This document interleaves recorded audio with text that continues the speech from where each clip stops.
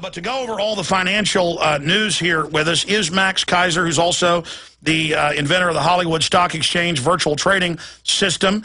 He's a virtual specialist technology inventor used on many of the stock exchanges worldwide, maxkeiser.com. Max, before you go any further, though, your rant that we linked up to Saturday on Infowars.com when you were on International RT, where you have a show, but you were a guest, breaking down, and I'd seen this in the news, but billions and billions, they say 7 to 10 billion, of Gaddafi's money invested with the big banks, he even got some of the bailout money we now learn, has disappeared. And of course, they said no ground invasion. They said the bombs were love bombs and kinetic. Now we know ground troops are there. So break down where the banksters are right now and what they're up to. Well, it all goes back to, yeah, by the way, thanks for having me on the show. It all goes back to 2004. If you remember, Tony Blair was over in Libya and making nice with Gaddafi and welcoming him back to the world community, and he was going to dismantle his weapons of terror. And at that time, Tony Blair was still the Prime Minister of Britain, but he already had his eye on his post-prime ministerial job, which was to join the board of directors of J.P. Morgan, which he now is part of J.P. Morgan. He started that job on the second week after leaving number 10 Downing Street. But back in 2004, when he's in Libya, he's already basically setting the table for these banksters to come in, like Goldman Sachs and Societe Generale, who, incidentally, those two banks got huge bailout money during the 2008 bailout period. So Tony Blair set the table, he set up the deals, and then when he left his job as Prime Minister of Britain, he went into the revolving door. He starts to make introductions, and of course Libya has this huge sovereign wealth fund that they accumulated being in the oil business, and Goldman Sachs swoops in there, and they say, yeah, we'll manage part of this business, $1 billion or more of the business, and they managed to blow through 98% of that account by just spinning the sovereign wealth fund, as any of these banksters do when they get a hold of large chunks of money. So they engaged in weapons of mass financial destruction, and they blew $1 billion of that money. Also here in France, Societe Generale, they got a hold of $1 billion. They lost 75–80% of that money, churning and burning, doing trades and engaged, and at the same time getting bailout money from all the so they made a deal that give them billions, and then they turn around and lose that money. Then they go into Libya and take that money, and they're all feeding themselves these huge bonuses. And so it's all Tony Blair's involved, the bankers are involved, the politics have merged with the banks, and they are this global establishment, this cartel that uses their influence to strong-arm their way into these economies. And I would imagine once they blow up Gaddafi, once they kill him, then of course they don't have to worry about any lawsuit. Similarly, remember Saddam Hussein, who started trading his oil in euros, they killed him. They don't like the leader of Iran because he's talking about trading oil in euros. So of course he's been targeted for some kind of action by military forces.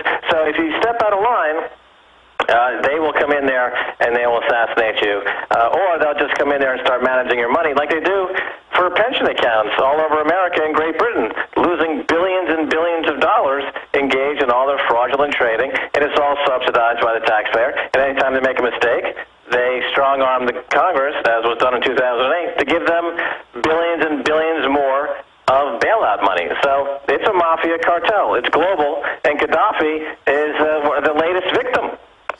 Now, Max, expanding on that, we have the Senate committee saying clearly Goldman Sachs lied again.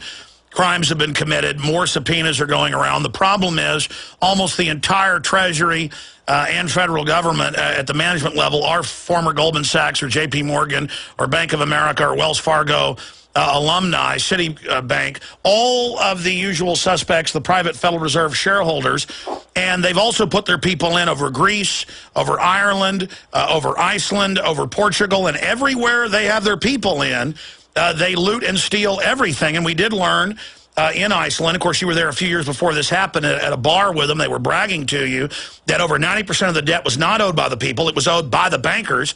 And so this is coup d'etat by bankers, world government by bankers. But more and more people are standing up to them. You're about to go to Greece. Tell us about the resistance to these people mounting worldwide.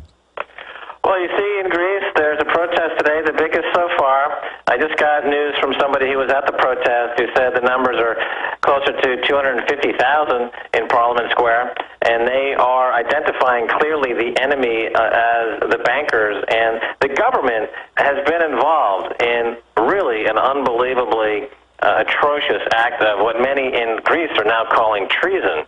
When he came to power, going back into 2009, he immediately sold a billion in credit default swaps to his friends in Credit Suisse, Swiss banks, and other cronies in Greece.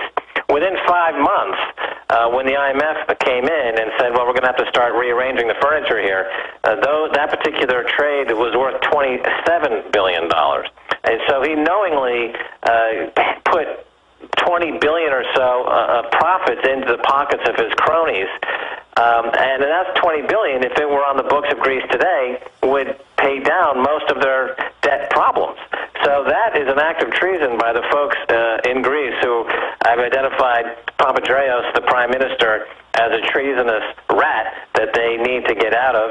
They're fighting against the Troika. And it just came out today, Alex, that the advisors who are advising the Greek government now on the assets that need to be sold to pay the debt, and the debt, of course, was not originated in Greece. The debt was foisted onto the Greek people from outside, from the global banking cartel. Now, to settle the debt that the people themselves had nothing to do in incurring, Deutsche Bank will get their state gambling monopoly. Credit Suisse will get the state lotteries. The Rothschilds and Barclays will get the road concessions. PricewaterhouseCoopers will get the railway. France's BNP and Greece's National Bank are getting the airport concessions. And Lazard are going to get the Greek trust and loan funds. So here you have a who's who of the global banksters. They're carving up the economy in Greece using the debt that was never there to begin with, that they just forced onto the people using inside cronyism with the prime minister involved, clearly, to carve up the country and take those assets, and the country is, in effect, losing its sovereignty. And this is what we're seeing across Europe. And we're going to see it in the UK, in the US, and North Africa, and in the Mideast. This is the model. This is how people are losing their sovereignty. And it's happening in Greece. It is the roadmap. It's the model. That's right, Max, stay there. Max, we've got to go to break. We're going to come back. And this is on record. I saw a few months ago the head of the Irish Central Bank said, we don't owe this money, but we want the foreign banks to own and run us. Incredible.